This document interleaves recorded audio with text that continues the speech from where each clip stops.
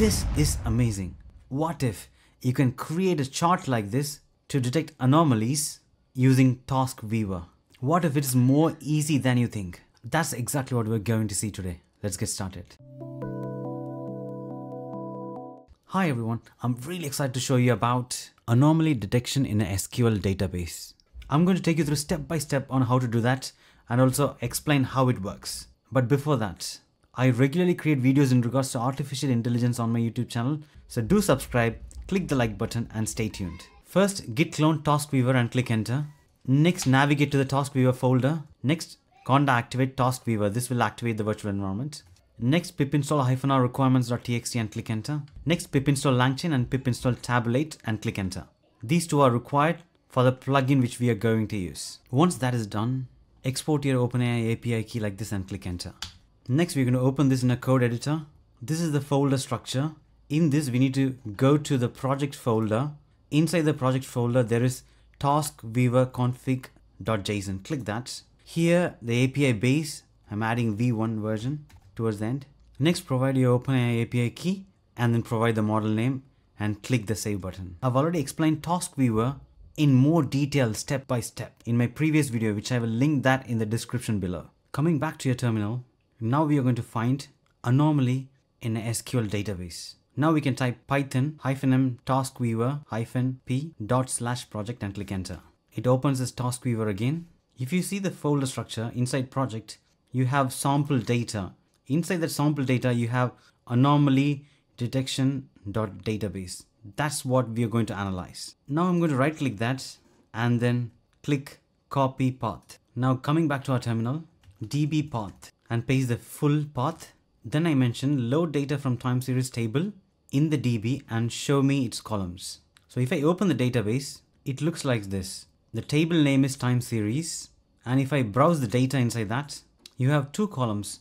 One is TS and another one is VAL. TS is the time series and VAL is the values. Coming back to our terminal, now we're going to enter this. And now the process got started. Now the planner informed code interpreter to load the time series table and then extract the column names. The code interpreter responded with the code and it ran the code, and here is the response. The columns in the time series table are TS and VAL, as we have seen now. Now I'm going to ask, apply anomaly detection on its data and then click enter. We got a response here. The anomaly detection did not find any anomalies, resulting in an empty dataset. Therefore, it's not possible to generate a plot for the detection results.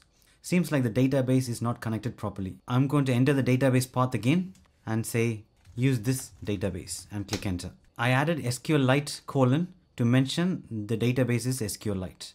And finally it responded here. The plot file for anomaly detection results has been generated. Please check the file anomaly detection plot.png. So you can go back to your directory. Inside the workspace folder, you'll have sessions. Inside that, you'll have different folders. CWD is the folder where all the files get stored. So click on that and there you'll find the anomaly detection plot. Click that. And here is the plot which we waited for.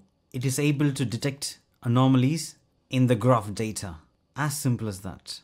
So how did this work? This is using TaskWeaver plugin. So if you navigate back to your folders, here there's a folder called plugins. So if you go inside that, you can see the list of plugins there.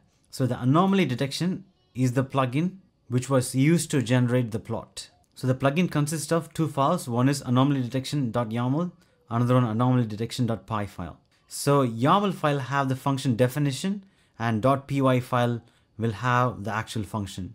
This is the YAML file. It says anomaly detection function identifies anomalies from an input data frame. If you see the list of parameters, first one is the data frame, then it gets the time column, then it gets the value column.